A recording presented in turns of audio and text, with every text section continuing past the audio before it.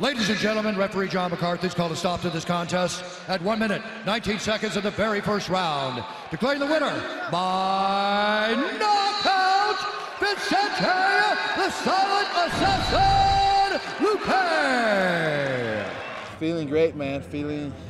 Can't explain it. I'm feeling too many things at the same time. I just wanna, I don't know. I would fight again. I would go running out here, screaming, whatever. I don't know what I'm feeling. I took a short notice, but I came from a fight September 24th, a first round knockout as well. And I took a week off and got back to training. We knew that he commits a lot to his striking. He likes to strike. He doesn't come from striking. He has a good wrestling background, but he has been striking in his last fights. So we knew that I had to do the in and out game. I said a lot of things with Henry. He told me, like, go in and out, sometimes change for southpaw, use the kicks on the arms, and you're gonna find your hands whenever he tries to commit. And that's what he was doing. He was committing to his right hand, and he wanted to throw the high left kick.